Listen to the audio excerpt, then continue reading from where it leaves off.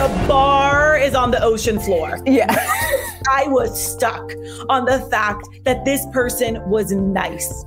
That's sad. I'm laughing because it's so relatable. And it is funny when I'm like, tell me exactly what made them so special. And it's like, they were nice and they were funny. And it's we should all be ashamed of ourselves. We should all be ashamed of ourselves. The Love and Order Podcast with your host, LawyerLimor.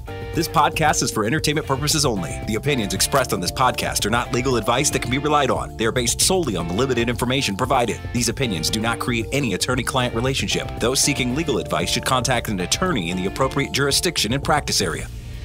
And we're back. Season 2 of Love and Order. I know it's been a while. But I am back making content, and this is the best episode for the season 2 launch. Happy Valentine's Day. I hope you enjoy the episode. I know the lighting's bad in this episode. Okay. So if you're watching on YouTube, which you should, because I show you pages from the breakup workbook that we're talking about in this episode with Kendra Allen. And just thank you for being here. If you have questions, comments, hit me up in the DMs. Love you. Bye. We have your breakup bestie, Kendra Allen. And Kendra, you and I met 5 years ago. Is that crazy? It's insane. It's insane because I think about where I was then and where I am now. And I'm like, that was 5 years ago. It's really, really insane. And the fact that we've stayed in touch is a testament actually to how great your business idea was 5 years ago, because that's how I remembered you. After the event where we met, I remember you were telling me, and maybe you told the group at the time, that your business idea, and I think you were probably already in it at that time, was breakup bestie. And being in family law, dealing with people who are going through the ultimate breakup, right? I immediately thought, oh my God, this is the best resource for my clients, the best resource. And now you have 25,000 besties on TikTok, 112,000 on Instagram.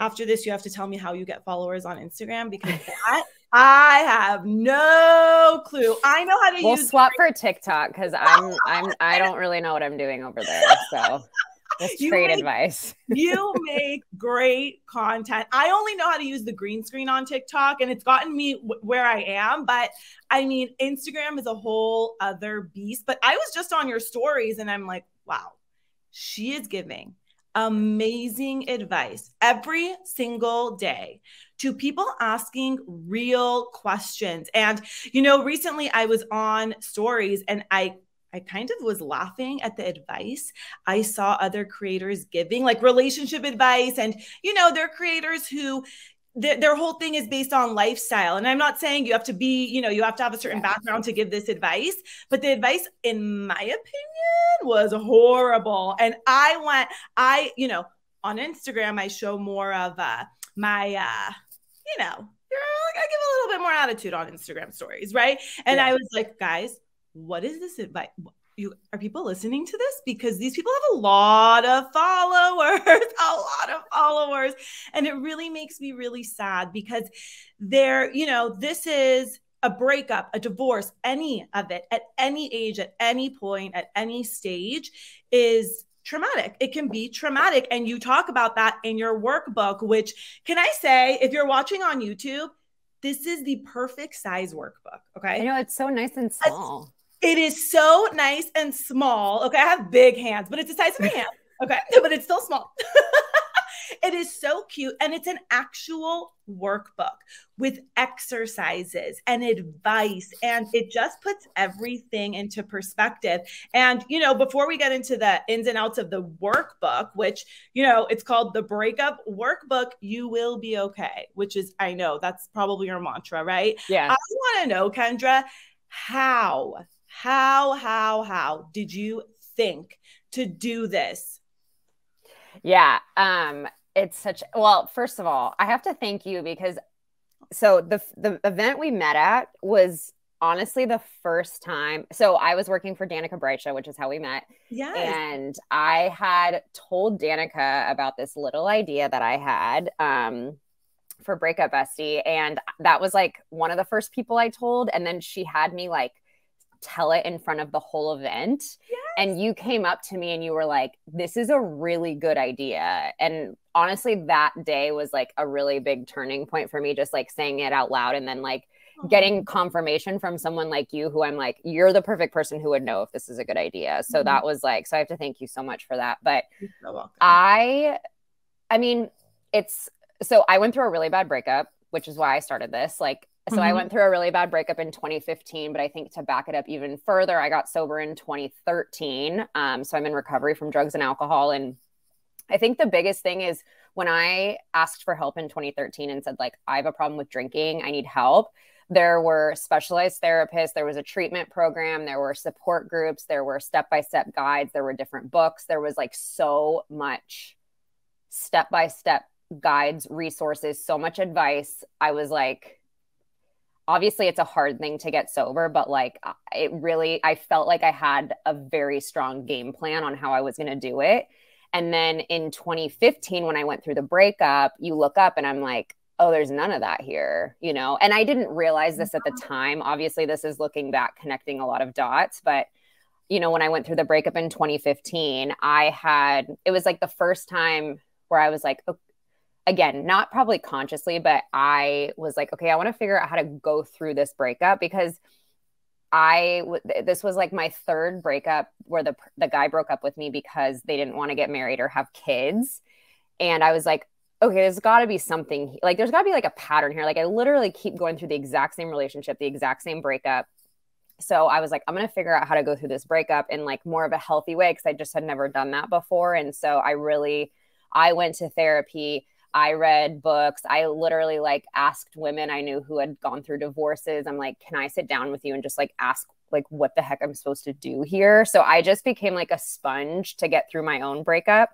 And then after that, I started becoming the friend that people would go to, or someone would go through a breakup and someone would say, you need to go talk to Kendra because she, you know, and I was really open about my breakup too. I'm a very open book. So I think that helped because people would start coming to me. And then when I was going through this career change back in like 2017, my not husband then, but now husband asked what I really liked doing. And I was like, this is so strange, but I really, really like helping people with breakups. And I saw this huge gap online. I saw the terrible advice that was being given online. And I realized you're pretty much like at the mercy of either your friends when you're going through a breakup. Like, obviously, if you have the resources, a good therapist and things like that. But for the most part, you're kind of just at the mercy of like what what your friends tell you. And if you have supportive friends, and I just felt like there should be something more out there. Wow. I'm so, so impressed. And what did you do before? So I've had a few different careers. I worked in corporate wellness right out of college. And then I actually worked in like recovery. I owned a female sober living house and worked at a treatment center doing admissions there. And then when I went through that career change in 2017, I was like, I don't know what I want to do. I have this idea. So I started working for Danica, and then I like took another job in the like influencer space. And I was like, I want to learn, how this works. Like, how do online courses work? How do podcasts work? How does this whole online space work? And, I'm so grateful for that time that I had in those positions, because I feel like it really taught me how to run Breakup Bestie. Yeah, that is amazing. I didn't know that event 5 or so years ago was the first time you actually talked about it. And I'm so impressed. When I started the Instagram at the end of 2017, I didn't even tell like my close friends. I was like, I feel so weird about this idea. To be fair, my dad told me it was a terrible idea. What do men know, Kendra? I know. And he doesn't know like an online course and like it's just so I was really nervous about the idea. So I did it very like anonymously in the beginning. Oh Oh my gosh, I love that. And for those who don't know, Danica Brescia, the woman who brought us together, is she's a powerhouse in the wellness space. She has Self-Care Society. She does a lot of Instagram lives. I think they're part of the Self-Care Society course, but just being on her page and in her space, you meet people like Kendra, and you gravitate towards the people whose energy matches yours in those environments. And that was also the beginning of my wellness journey too. And to this day, there are like a handful of women that I still keep in touch with. You're one of them. And it is so nice because we just know that, you know, we get each other. Like we could 100%. Yeah. It's like, I could tell Kendra this. I could go to her. She'll think this is funnier. She'll think this is smart. You know, we just know.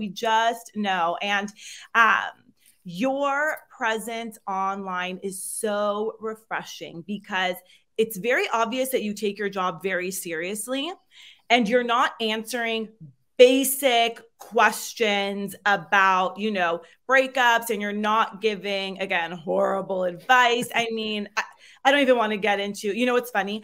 I made, following that Instagram that I made about the bad advice, and I was in a mood, I'll admit I was in a mood. I recorded a TikTok about the bad advice. And then I was sitting there like, oh my God, people are going to think I'm attacking other people. I don't want them to think that. And I just kind of, you know, which is one of those exercises. Some people say like, write a letter like to your ex and, you know, don't post it, don't send it. So it was one of those exercises for me. I'm like, Limor, you're not a hater. This is going to make you look like, well, why are you doing this? So you're like, this one can live in drafts. Yeah, this is going to live in drafts with the other 555. Yeah.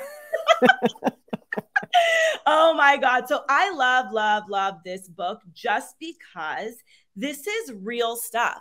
And sometimes you don't, you know, I know part of it is rally your team, right? Get your supporters together, get your friends together. And sometimes you don't have those people, but a resource like this and a page like yours gives you that. It gives you that space. And that was, when I saw this, I'm like, the breakup workbook. Oh my God. That is something you can use through a breakup. Not reading another book, not, you know, none of that mindless stuff. This is like exercises. Yeah. Getting things out of your head.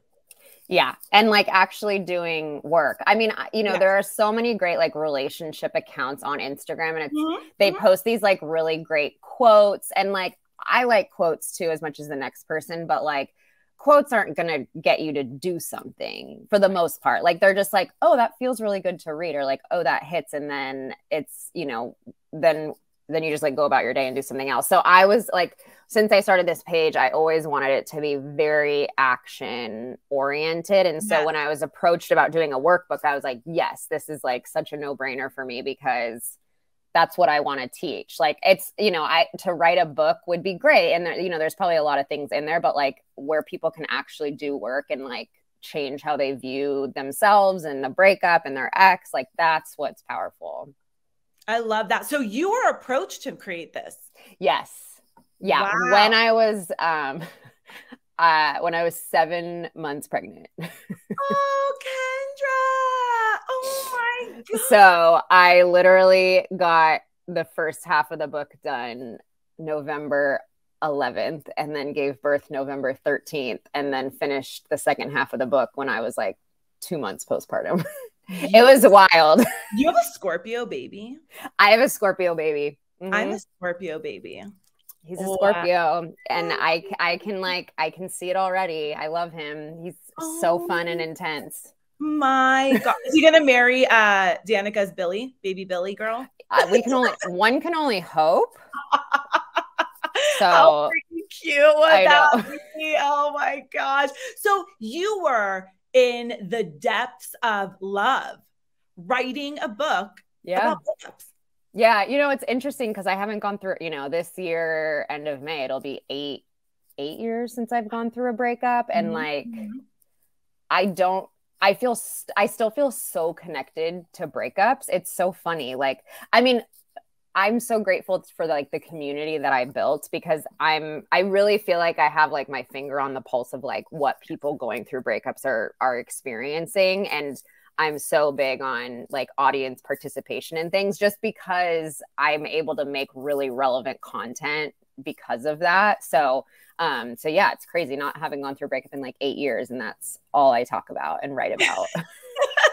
It's funny because I always tell people, because I get a lot of pushback sometimes from, opposing counsel or opposing parties or whoever it is, even online, when, I've never been through a divorce, but I guide people through divorce. And I always remind them, being outside of it is when you can give the best advice.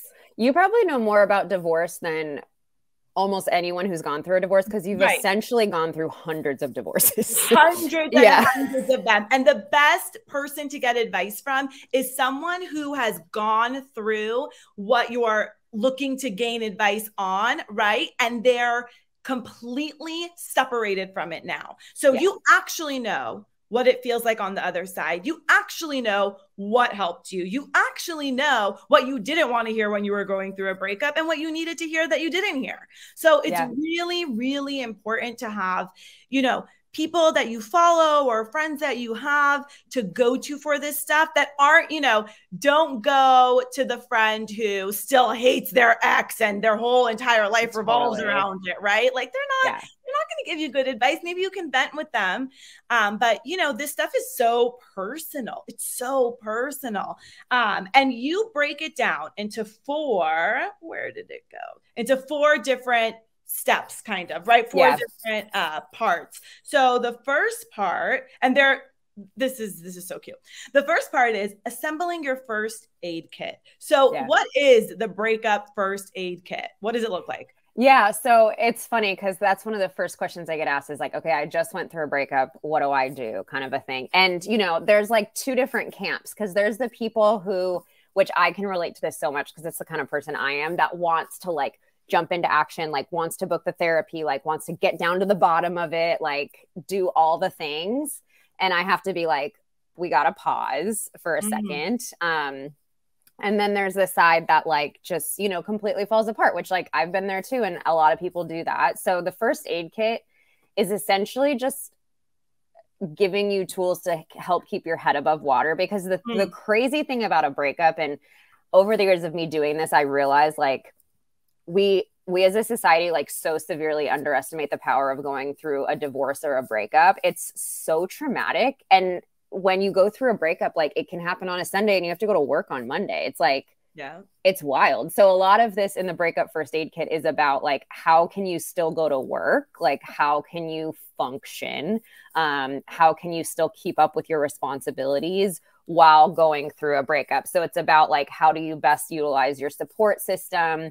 How can you have like routines set up in the mornings and at night to like allow you to be able to sleep? And just how can you it's essentially a Band-Aid. Like, how can you put a Band-Aid on to like stop the gushing blood while you're still just trying to navigate your life? Because it's the feelings and stuff in the beginning are just too big to try to address right away. So you just need to get like a little bit of distance, and you need to just kind of prove to yourself in the beginning that you can survive without this person. So that's really the first aid kit of just like, how do you get through the day? Exactly. I was just staring at that chapter. And then after that is feel your feelings. And I know that a lot of people, it's like, they're thinking about how to get through the day, but they're thinking about the person, and then they don't. The last time I went through a breakup, it's like, I don't want to cry. If I don't cry, it's a good day. If I do cry, it's a bad day. And it's, feel your feelings is so, so important. And do you advise that when you're getting your besties together, your breakup besties, right? You're creating your own crew. Do you advise telling everyone everything that happened? Is that what it it's a tough question, because I think your friends should definitely know the extent of what happened. Part of the workbook, like I do have people write out the kind of the events of the breakup, because what can happen during a breakup is you're telling the story so often, and then it kind of just takes on a life of its own. You like start exaggerating certain parts, and then you leave out certain parts. It's like you kind of go into this like I'm going to tell you this story kind of a thing. So it is kind of important to like have on record, like an objective thing of what happened. So I do think it's important to talk to your friends about the breakup. However, I also tell people it's also really important that you're still asking your friends like, hey, what's going on in your life? Like, how's that thing going at work? Like, how's your stuff? You know, you don't need to necessarily like ask your friend who's like going, like getting married, like how the wedding plan, you know, it's like we can set certain boundaries, but what happens when you go through a breakup is we become like really self-obsessed, which is fine. It's like something that we're going through, but it's really important to have opportunities to step out of yourself. So it is important to like still go to a birthday dinner for your friend and just like exist in a world outside of your own head. That is really important, because if you just sit and think and talk about the breakup all day, like work is great. I advise people, like if you have to take the first day off of work, fine. But like it is important. And I hear it all the time. Like people are happy to go back to work because it gives them a distraction. So it's kind of like compartmentalizing things at certain points. I tell people like, if you need to set a timer for like 15 minutes during the day where you're like, I'm going to be sad, I'm going to cry, like I'm going to be mad. That's and then I'm going to go to work, you know? So it's important to, like, crying is very productive. Being sad is really productive. But try to keep it compartmentalized. And the thing too, is like, if you're not getting your feelings out, they're still following you. They're probably just going to morph into anxiety, and you're just going to feel like really anxious the entire day. Oh my God. And we all already do. Yeah. So we don't need that. We don't. Yeah. We're all at our anxiety capacities. Yeah. That is such good advice, because on my busiest days at work, you're right. You go in maybe at 8, 9, whatever it is. And if you throw yourself into your work, which, you know, it isn't always healthy, but if you just stay focused, we should be focused at work. We shouldn't be picking up our phone and looking at stuff. And you just, you know, you look at the clock and it's 6, right? And then you have your dinner planned and you have this, but then, you know, for 30 minutes later today, I can think about all the stuff that's, you know, all the intrusions in my head about this breakup. Yeah. And that's the thing too. That's what's hard about the breakup is you're probably going to be tempted to sit at home and not want to do anything, when in reality, that's one of the worst things that you can do. It's fine on certain times, but like the worst thing that you can do is just sit and think, because all you're going to do is sit and think about your ex and the breakup. You're going to replay it a million times. You're going to go step by step through every single thing that happened in the relationship, trying to figure out where it went wrong. And like, it's not good. It's not good. It's not good. And what you said earlier is so important. Your friends are, you know, they're putting everything into being your friend because you need it the most right now. But being a friend to them is also important. Yeah, because people will say like, I feel bad continuing to talk to my friends about it. And I say like, your friends are like adults. Like if they're really having a hard time, like they can set boundaries with you. However, I know I feel like a much better friend, and I feel so much comfortable going to my friends if I'm equally being a good friend, you know? Right. That's such good advice. That's such good advice. And now my favorite chapter. Okay. Detoxing from your ex. And if you have the book, which you should, okay, page 77 of part 2 has a chart, okay? Because part of detoxing from your ex is detoxing your social media, which you should do whether or not you're going through a breakup. Let's be honest. We could all probably use this. And you probably have this on your Instagram somewhere, but I'll also post this page because I love it. It is a chart, and I can show it on YouTube now, but it is literally, I never know which way to move anything because of the camera. It's like, is it mirrored? Is it the left or the right? I don't even know. Okay. Wow. It's a chart. Basically, it's an exercise, right? It's full of exercises. So it's Facebook, Instagram, Twitter, TikTok, Venmo. Venmo's the sneaky one. I love Venmo. I love Venmo. Well, when it comes to stuff like this, there is so much juice on Venmo. There is so much juice. And so on the chart on the top, it says mute, remove as friend or unfollow, and then block. So those are the 3 options with whoever it is on those social media platforms, how to deal with it, right? So let's just go to Venmo really quickly. Yeah. For those who don't know, you can see, well, I don't want to say you can see what your ex is doing, whatever. You can learn more about someone from their Venmo by looking at their Venmo feed than anywhere else. Do they live with their partner? Do they split rent? You'll probably find Venmo. Does the guy, you know, whoever is supposed to traditionally pay for dinner, is he always paying or are they splitting it? Like you can see those things on Venmo. Or they? I love going down a good Venmo rabbit hole, but not if you're going through a breakup and looking at your ex's going through a breakup. Your head should be in this workbook and not the internet. But I love this chart because first of all, it's fun. Exercises like this, it's just fun to do them. To make some little X's and check marks. And we all love a good check mark. It's awesome. So how do you decide who and what, you know, obviously this is for detoxing from your ex, but are there other people you might want to detox from during the breakup as well? Totally. Yeah. I mean, if we think about like, you know, I'm in my 30s. So like I didn't experience this, but you can imagine going through a breakup 50 years ago, it was like you broke up and like maybe you run into them at like the grocery store, but like that's it. And now we're in an age where you can know everything about your ex, especially if there's someone that's like relatively active on social media. So yeah, I definitely recommend at the bare minimum muting your ex right away because here's the thing. On everything. Okay. Yeah. And then you can like mute's a great first step.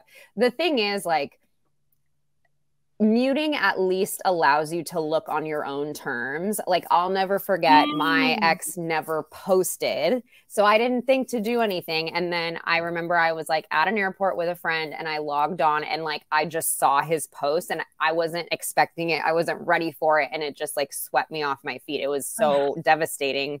So I'm like, okay, at least I need to mute because then I can look on my own terms. I'll be prepared for it. I kind of know what I'm getting into, you know? And you're not unfriending them. So they don't know you had to take any action. The mute is like a great option for that. Mute's also a really great option for your ex's friends. Like if you know their friends are actively posting and you're going to see like a night out with them and you don't want to have to see that stuff, you can mute them. Your ex's family, you can mute them. Like, I'd say anyone that is going to make your stomach drop when you see something of theirs, I would just recommend muting. And again, like no one knows if you mute them. So it's not like you're, you know, doing anything like that.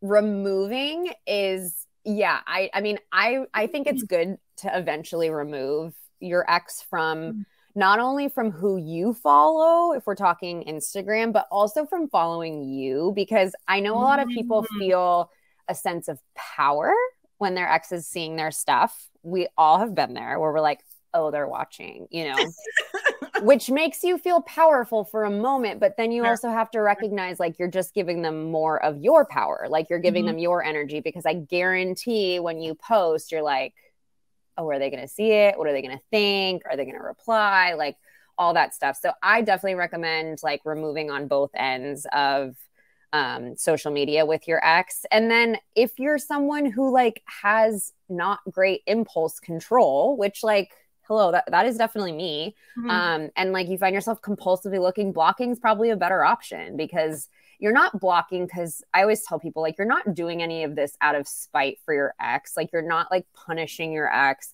You're just doing this for you to like give yourself like a layer of protection. So if you find yourself constantly looking, I would block, because it kind of gives like another obstacle in the way of going to look, especially if your ex like has a public profile. So you unfollow and then like you can still look every 20 minutes.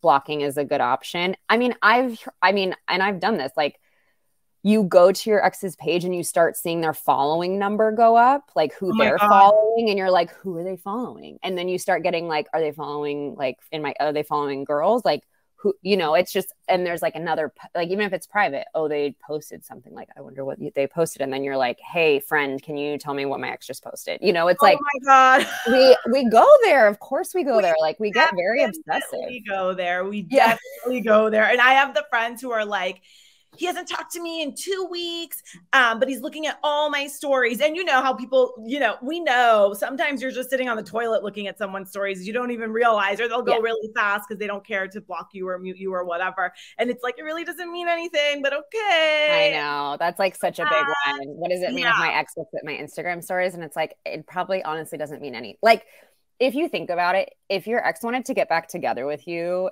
and they're like, I'm going to send her a secret message by looking at her stories. What a loser. Yeah.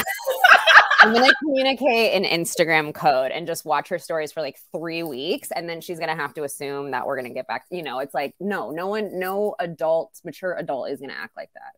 That is the key. That is the key, because you were talking about quotes before, and I'm very much a quote person, but you know, obviously there has to be action behind it. And one of the more recent quotes you posted is, you'll keep meeting the same person in different bodies until you learn the lesson.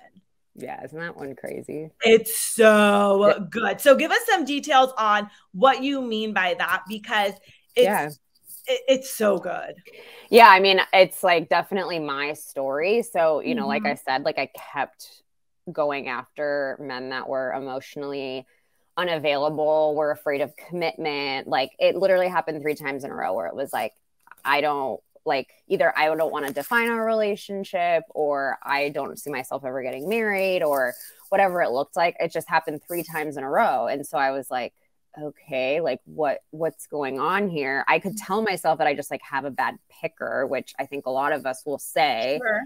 But I think what it comes down to is like, I had to take a minute and pause and reflect and be like, okay, what about me is bringing this up? And like, the truth is, for me, like, I think a lot of it comes down to our self-esteem and how we think about ourselves. I didn't feel like I was marriage material. So like, I'm not going to attract someone who thinks I'm marriage material if I don't think I'm married. Like, I didn't think highly of myself. Right. I didn't think I was commitment material. So I didn't attract commitment. And so I had to change how I felt about myself. I had to, you know, really work on my self-esteem and my self-worth. And then I was in a position the next time when I started dating where on like the second date, I'd be like, are you someone that sees yourself getting married? And I was like, I don't have time for like waiting around. It's not like I'm saying, do you want to marry me? But I'm just like, hey, are we barking up the same tree here? Like, if not, bye. And yeah, so that's what to me, that's what it meant. And I think, you know, we go through this of like, you know, unfortunately, sometimes people go through like multiple abusive relationships, and they have to like get down to the core of the, you know, maybe childhood trauma that they went through. So it's like, if we're repeating a pattern, we have to learn the lesson. Otherwise, we're going to keep getting fed the same thing. Right. Right. How long were you in those 3 relationships? So the first one they were short. Like the first one was probably 6 months. The second one was 6 months. And then the third one was 1.5 years. Oh, I had a pattern of 6 months, and then 1.5 years too. Oh, you did? Yeah. Yep. But I was also, it's so funny. It's like, I was in a position at one point where like, I would, you know, go like meet a guy at a bar and we would talk for like a couple hours. And the next day I'd be like, I met someone, you know, like I was like, I wanted a relationship so bad that I was like, just creating these stories in my head of like, just wanting to be with someone so bad, you know? Oh my God, that is so interesting. A lot of people do that. And some people, you know, I watch YouTube videos. I'm obsessed with like vlogs and all of that. And, you know, with much younger girls, not super young, like 25. Yeah. Like Alex Earl. Yes. And I watched them doing the get ready with me for a date. Okay. I saw this girl do this, and she was talking about how she already built a life with this guy and they haven't even been on a first date. She doesn't know what he looks like in person yet. And I think that is such like, I even thought, stop posting get ready with me's for a date. Just don't even talk about it. Just I know. Because then people are going to ask about how it goes. And if it doesn't go well, then it feels embarrassing. Yeah. And for people who have any sort of presence online, you're also going to see the judgment. And, you know, we're all bored. You're going to search yourself. You're going to look at your comments. You're going to whatever. And, you know, people are not nice. And that's why it's so funny, because I think you do the same thing on your breakup bestie page, your breakup bestie. I don't really post my personal life. No, I don't. On the internet. You will not know if I'm dating, going through a breakup, if I've been with my boyfriend for 10 years, if I'm married. You will never know. Yeah. Yeah. And I don't post it because I'm like, no one going through a breakup wants to see me in a marriage with a baby. Yes. Yeah. Oh, that's actually such a it's like no one wants to see that. In my business. Like, for what? Yeah. For what?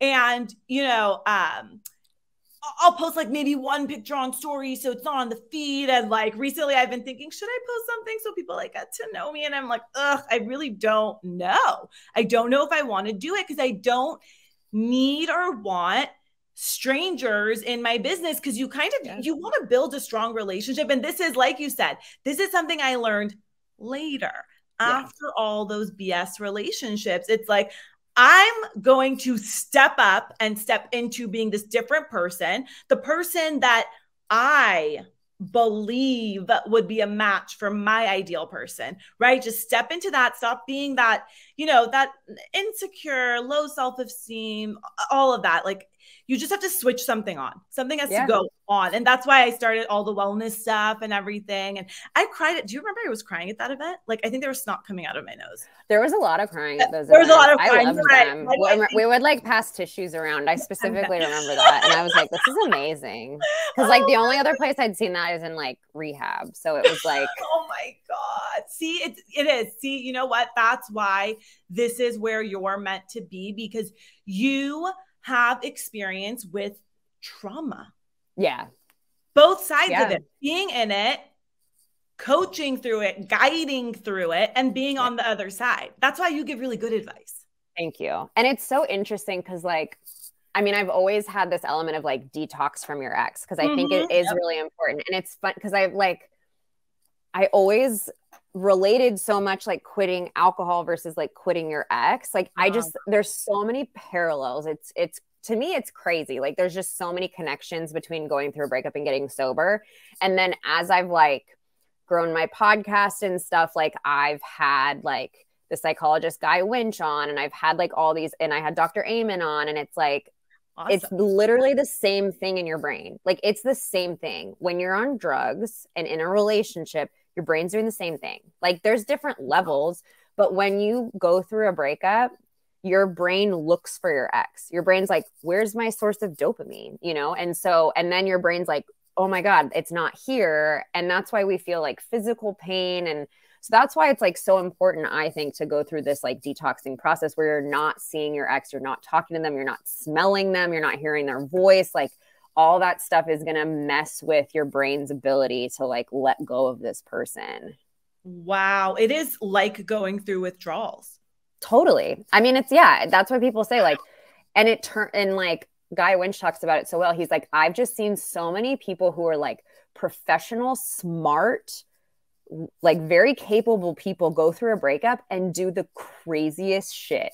Like drive past their ex's house, like go look in their, you know, it's just like, it drives you to do such wild things. And it's like the same thing when someone's like going through drugs. It's like, so there is so much stuff. And I think that's like something that we haven't like, I love talking about it just because I think it brings some validation to people who are going through a breakup, because they're like, it's just a breakup. Why do I feel this insane? Yeah. Why is my body going through things like that's freaking crazy? Like maybe, you lose a little bit of sleep, but like my entire body hurts. Like I can't stand. Yeah. Wow. That is crazy. So how do you stop being an investigator? Ooh, so I think like, so if someone comes to me and they're like, I cannot stop looking at my ex's stuff, like I just can't stop.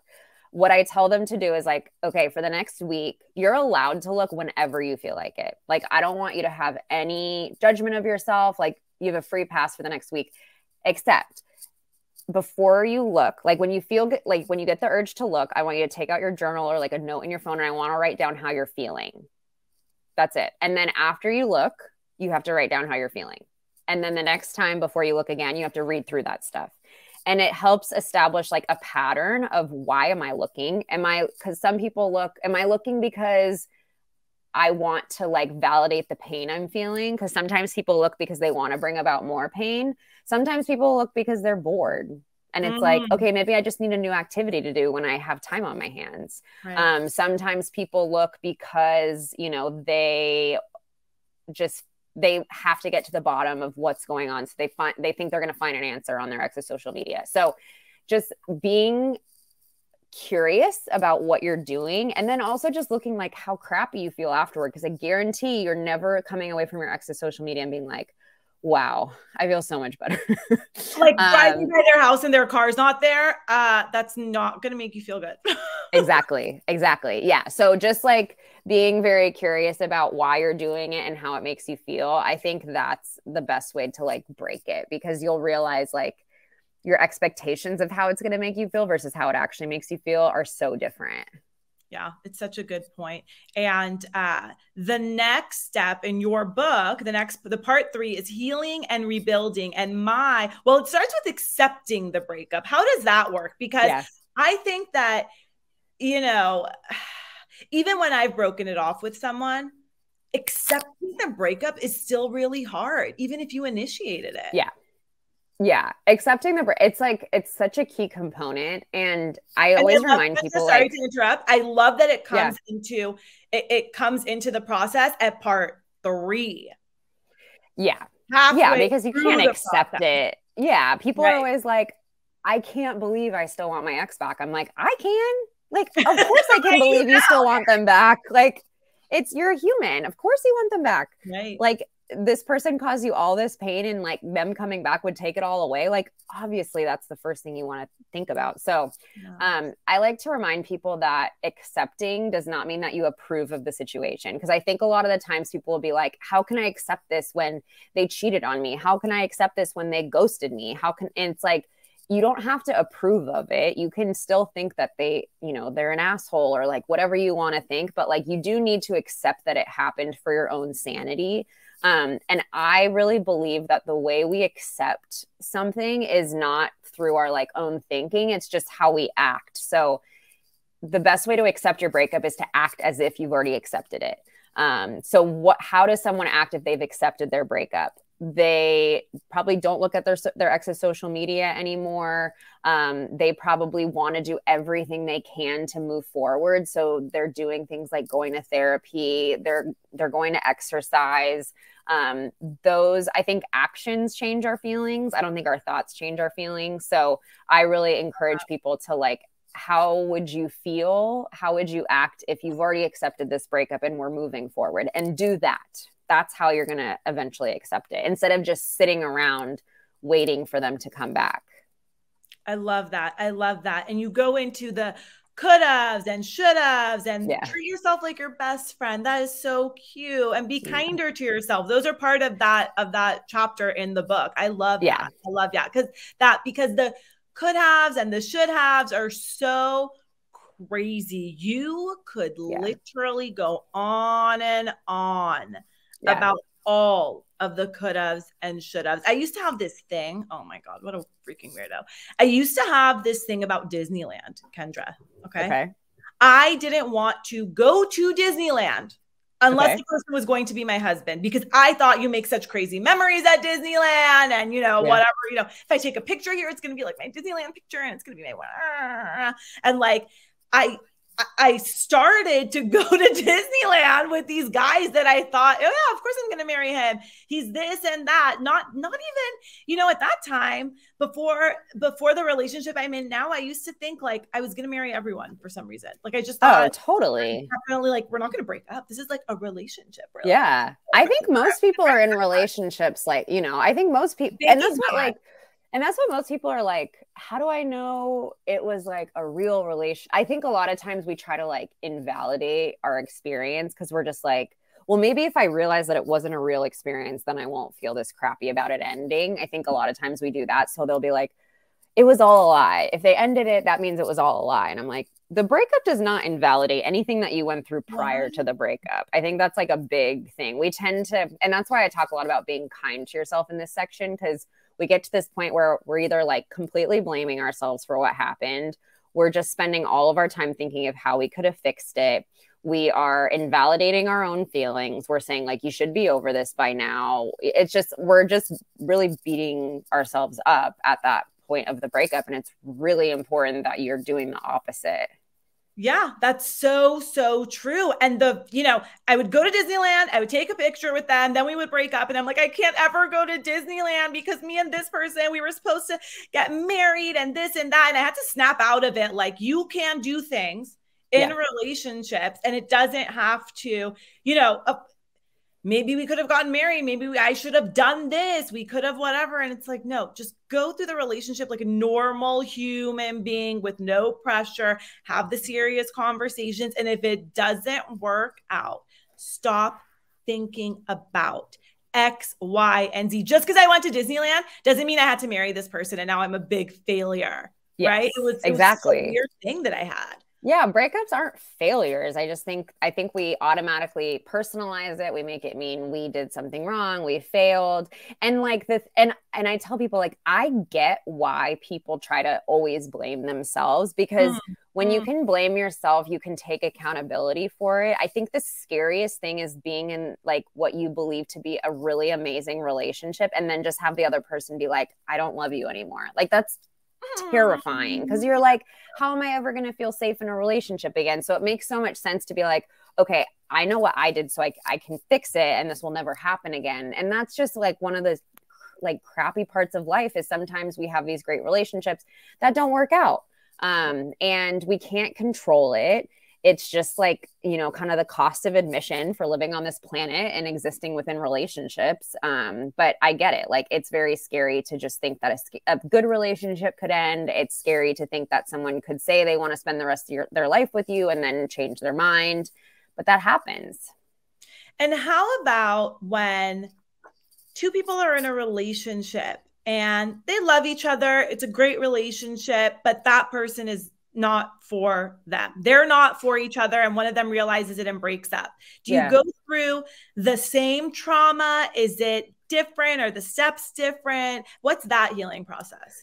Honestly, I will say, so like, I've heard probably every breakup story in the book at this point of like why a relationship ends. And it's honestly incredibly rare that the advice changes. Honestly, like, I just think if we get down to the feelings of what's going on, it's the same feelings, whether that was a 2-month situationship or a 25-year marriage. Things do change. Advice does change when there's kids involved, and like that whole element of going through a breakup where you do have to communicate with your ex around kids and have to navigate a divorce, which very, very well. But for the most part, the breakup's the same. And like, I think it's Brene Brown that talks about it, of like, we can't like compare our traumas necessarily. Cause I've gotten messages from women who say like, I got out of a 20-year marriage and this 3-month relationship I had post divorce has brought me to my knees. Like, I'm in so much pain, so it's just like, we just never know. So I think it's really just honoring and validating the experience you are having, and not trying to be like, well, it was only this long, so I should only be able to grieve for this long. They didn't do anything wrong to me, so why do I feel angry? It's like, you can feel angry at the situation. You can feel angry at God. Like, you can feel angry at anything. So I really try to make sure people are not invalidating their own experience when they're going through the breakup, because that's, it hurts if it hurts. And that's really it. Right. That's such a good point. I see a lot of tough love advice, like give yourself 2 months and you should be over it. And I remember, I think you posted a video about, 6 months post breakup, your crew that you've assembled might not be there for you the same as they used to be. They might not be checking up on you. I'm delirious, Kendra. I can't even I'm so happy. This is a conversation I want to have with someone I really love and respect. Yeah. I'm sitting here what are these? You're doing great. You're doing amazing. So, well, Kendra, what was I saying? Oh no, just saying 6 months down the road. Oh, the 6 months. Yeah. It is sorry for that brain fart.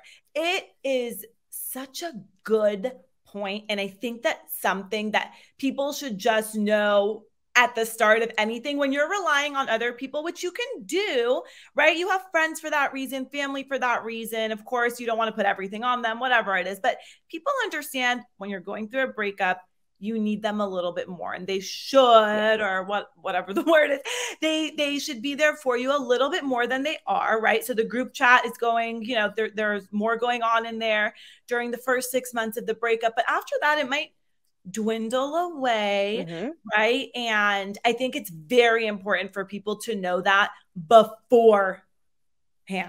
Because when you get to that 6 months and it's like, no one cares, no one's checking up on me, it's devastating, but it's not. And I still feel crappy. Yeah. Yeah. And you still feel crappy. Exactly. Because, the healing process, is there a point within the healing process where, all of these activities depend on you taking action, right? But is there a part of the healing process where you're still not depending on other people, but where you're still just going to your friends, asking this and that, and you kind of want to lean on them still? I know it's just a natural human thing, but is the healing process more, okay, now it's time for you to focus on you and what you need to do? We felt our feelings, we've done this. Or is this kind of, are these 4 parts just intertwined and you're constantly doing this work all the time until you get to a point where it doesn't hurt as badly?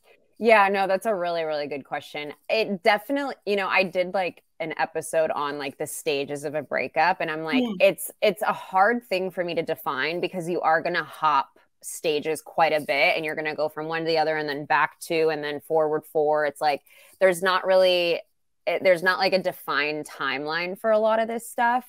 It's very good to know.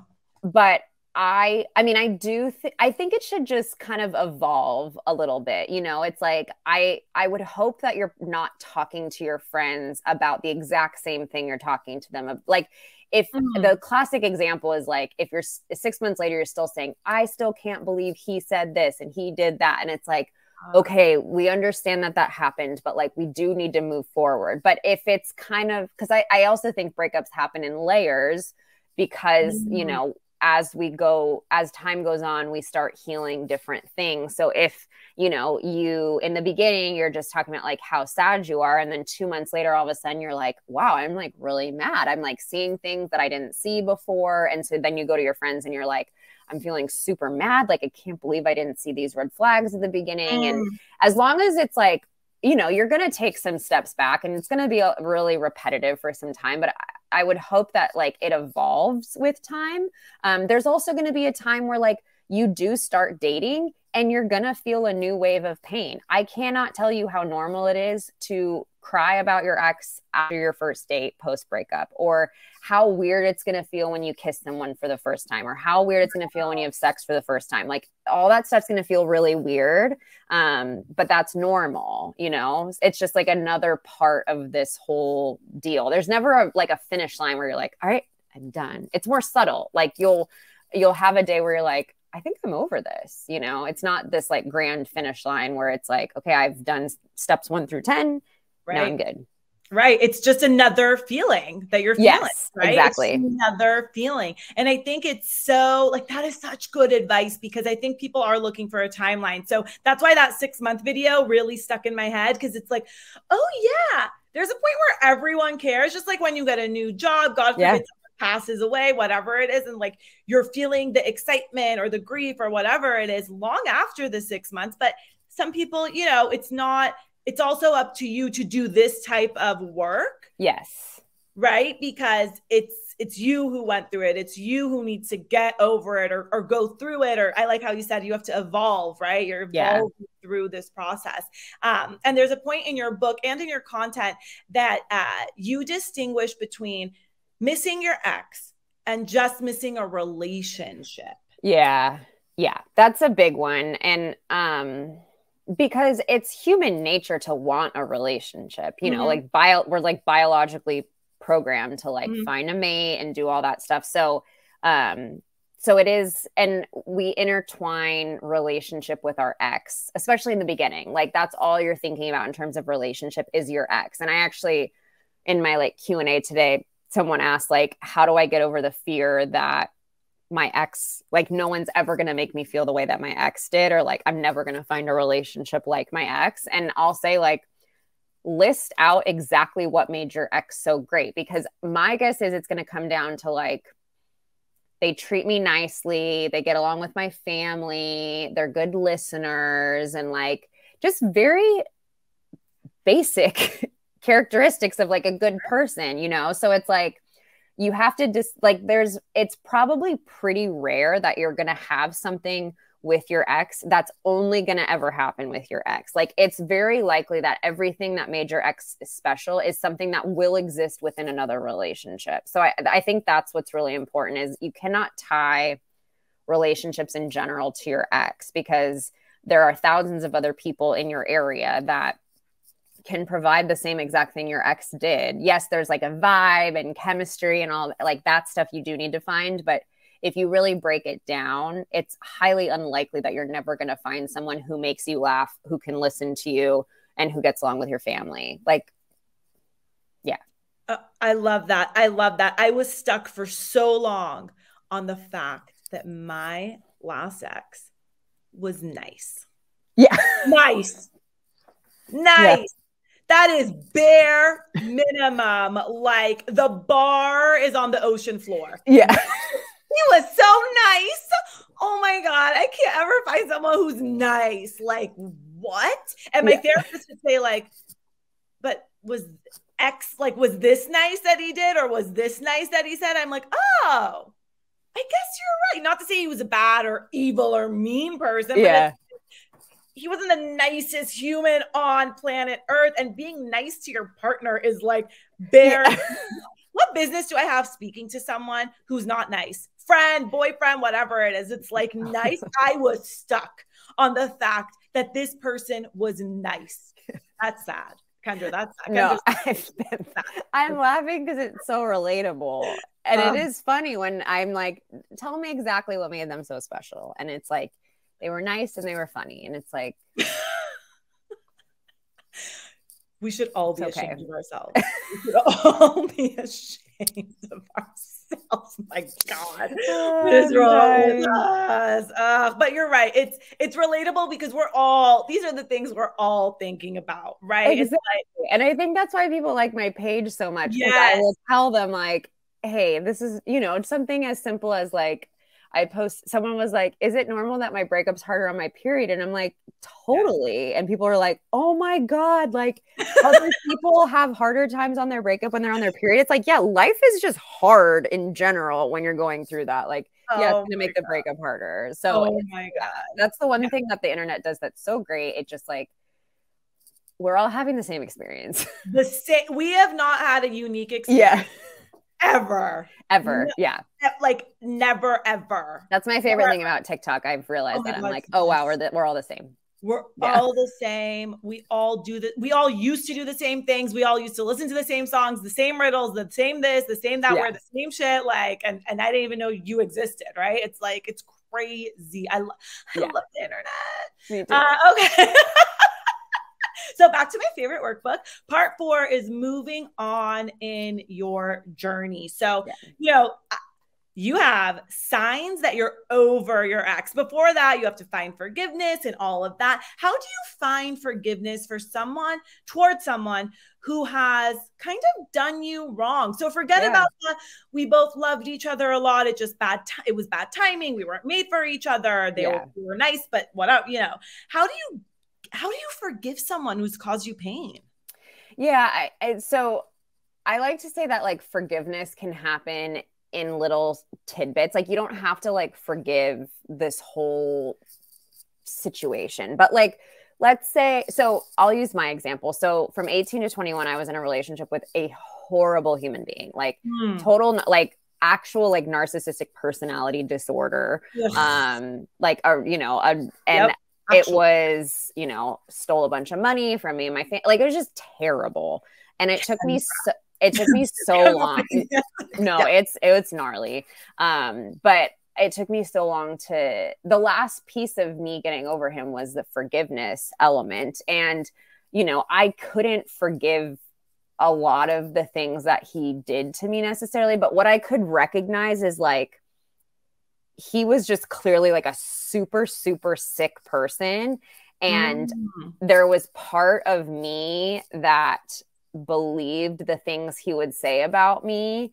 And that's why I stayed. I think the thing is, like, I stayed in a relationship that was very toxic. And yes, there was a lot of things involved, but like, I think just being able to see, like, he's a really like sick person that I don't need to associate myself with. And I forgive myself for staying in that relationship. And I forgive him, not because I think he, you know, deserves the best. I forgive him for what he did, because I want to move on. So it's really forgiving them for your own benefit.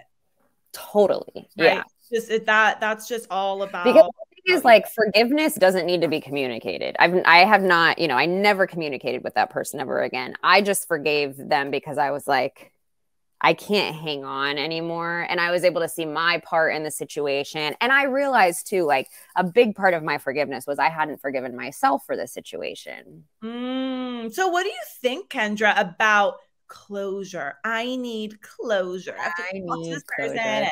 Well, like, it comes in some like beautiful wrapped box with a bow on it. You know, that's always what I think about people that are like, I need closure. And I'm like, great analogy. Just want it like delivered to your house. So closure is an illusion that I think people believe will make their pain go away, even though it won't. I think if people, when someone comes to me and says, I'm going to approach my ex because I want closure, I can pretty well assume that they just want to know exactly why their ex ended their relationship, because they want to argue their point and say, I will change these things. We can work on these. They just want to be able to argue their case if they're having some kind of closure conversation. If you are broken up with, that was closure. The relationship is over. That's it. And you also have to realize that a lot of the times when someone ends a relationship and doesn't say why, it's typically because they don't even really know how to communicate with, because, you know, if you've ever been in a relationship where like you just kind of lost feelings for the other person, they didn't do anything wrong. You're just like, you're just not my person. You can't even really give them an exact reason. You're just like, I just don't feel this anymore. So closure is something that you give yourself by just moving forward. Like, you close the door. You're like, okay, this chapter is over. I'm going to move forward. I'm going to go the opposite direction. But like, this quest for closure that we go on just keeps people stuck for so long, because they are just hunting for something that doesn't exist. And even if they found the pot at the end of the rainbow, like, they would still feel really heartbroken. Like, it doesn't negate anything that you're already experiencing. I love that, because the bad advice I see online, a lot of it is about closure. Oh yeah. I mean, I cannot tell you how many times I've been coaching someone, and they'll tell me their therapist is advising them to reach out to their ex to get closure. And I'm like, no. Their therapist. I'm like, what? This is okay. So because you and I have met in the self-care, healing world, wellness world, you will know that there are a lot of very well-known people in the space who also make you do that. They make you call people, right, during their seminars or whatever it is, people who've done you wrong, and like, you're crying, like, you haven't spoken to this person in 10 years and you're crying and telling them how much they hurt you, and over my dead body. Over my dead body. Well, I let someone know that they impacted me that much. Yeah. No, sorry. Like, you can, I think that stuff is like important to like write down to yourself. Drafts. But like drafts, exactly. Keep it in your drafts. No, because that's it. Like, I remember when I wanted to reach out to my ex, my like mentor was like, you're literally just, you're taking your power and you're like, here you go. Right. And you're prolonging everything, right? Yeah. And the thing is, like, you really think they're going to say something that impactful? Like, they're probably going to be like, I'm sorry. Or they're going to be like, I don't know. I just like, I can't be with you. You know, it's like, you're either going to go through the breakup the exact same way over again. You're going to feel so frustrated and like so let down by their response. They're going to be like, what do you want me to say? Yeah. You also might send this long text and just never get a reply. Oh my God. Oh, why do people do that? Why do they do that? I've never been that person, but I have several friends who they have to send that text. Yeah. They have to send the novel. And I'm just sitting there like, it's written very well, but don't send it. You already got it out. Don't send it. And they're just counting the seconds and the minutes and the hours. You know, I'm not downplaying it. You feel bad, but if people had the tools that you provide, I think that the journey can go so much better from them, and you come out the other side actually learning something, being a more evolved person, right? Because you do need, like, you saying you have to move on. The moving on journey needs to end with you moving on, and that doesn't mean into another relationship. It just means moving on from that one. Exactly. Yeah, 100%. And people will say like we'll ask, are there people that don't get over breakups? And I tell them the only people that don't get over breakups are the people who consciously make a decision not to get over their ex. They're just like, wow, I'm just staying here. Like, I'm not going to move on. Those are the only people that don't move on. In my opinion, just like the same people are like, are there people that never find someone again after a breakup? And I say the only people that aren't going to find it are the people who actively decide that they're not going to find anyone. Wow. It's all about making decisions, taking action. Ugh, I love it. I love it. Kendra, do you think that the Breakup Bestie workbook, well, it's the Breakup Workbook, is this an appropriate Valentine's Day gift? I think, yeah. I think it really is. And you mentioned situationships earlier. Yeah.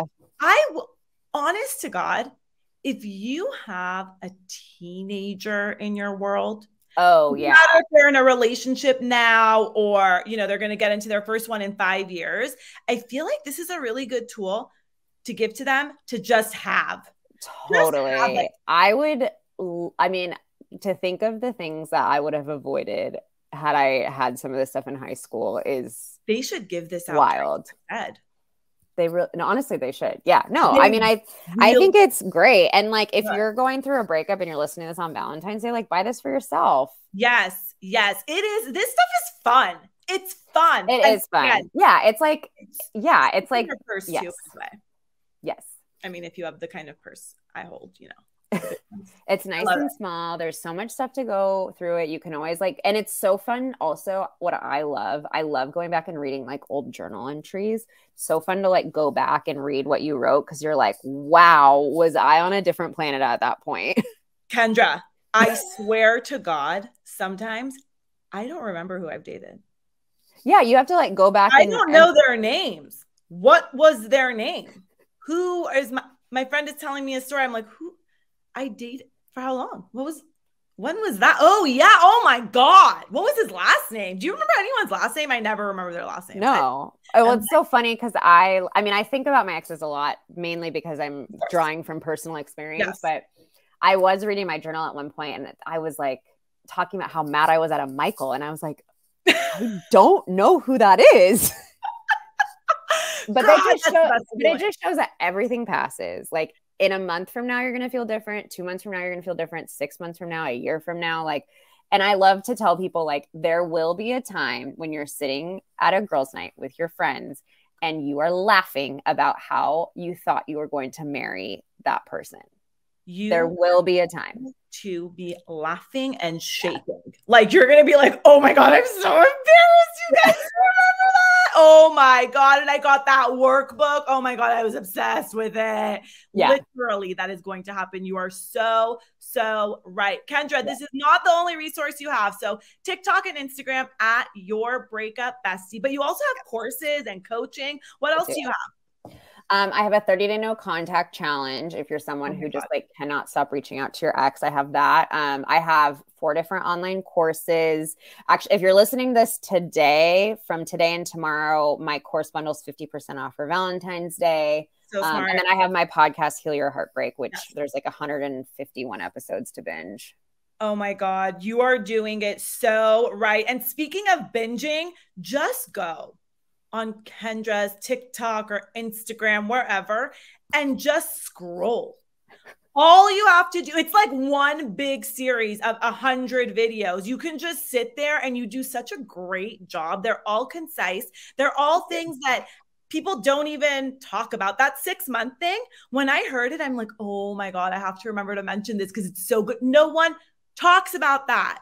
They don't talk about it. So you are such a valuable person to follow, such a valuable person in general. Of course. And I love you. Love seeing you. Love talking to you. And I'm so, so proud of you. Thank you so much for doing this. I'm so proud of you too. Look at us both in our social, like, who would ever thought we'd be like meeting as like social media creators? Ever. Social media, what? We were okay. Anyway. Yeah.